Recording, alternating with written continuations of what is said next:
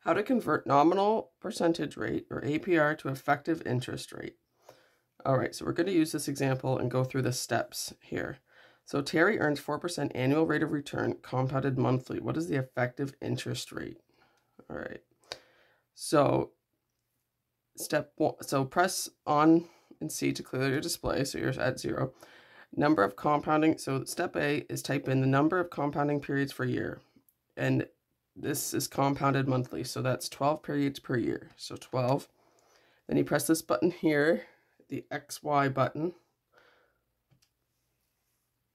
and then you type in the nominal percentage rate, which is 4%, because it's 4% annual return, so that is 4.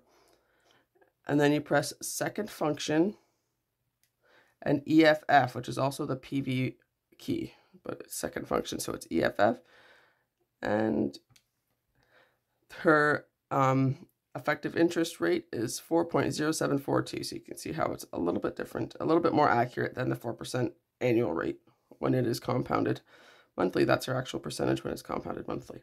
So there you go. That's how you convert nominal percentage rate to effective interest rate. So just going over the steps quickly again, it's number of compounding periods per year, which if it's compounded monthly is 12.